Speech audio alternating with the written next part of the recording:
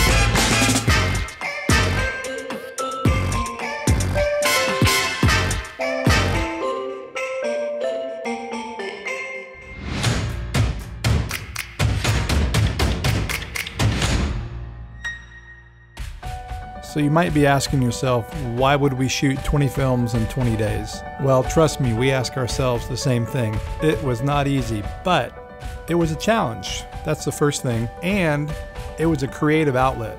It's one of those things where when you have limited resources, it can actually make you more creative. And so not only was it a great exercise to challenge our filmmaking skills, we learned a ton as well.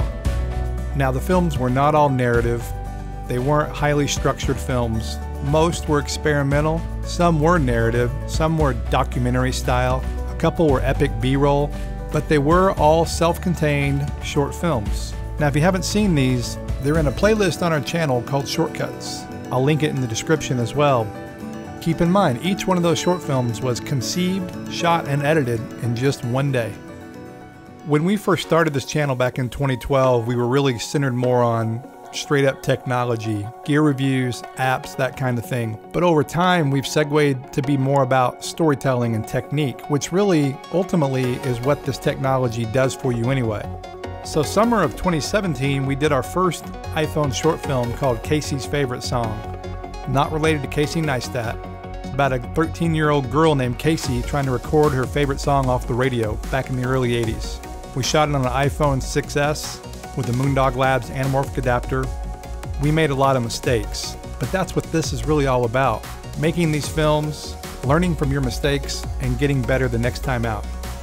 Then earlier this year, we made another narrative short film called The Unicorn as an entry into the Moment Invitational Film Festival.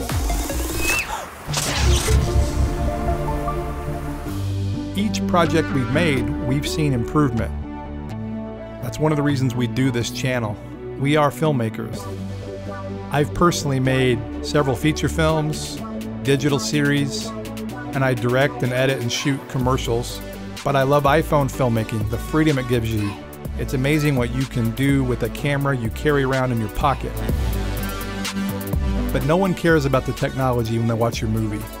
The technology is just a means to an end. You're trying to tell stories with this tech. Hello? And telling good stories, getting better at your craft, that takes practice. And putting all that together, taking everything you've learned to become the best filmmaker you can be, is really what we're all after. Take your smartphone, your iPhone, doesn't matter the brand, and make a short film. Doesn't have to be a true narrative, it could be an experimental. There are no excuses, there's no reason to wait.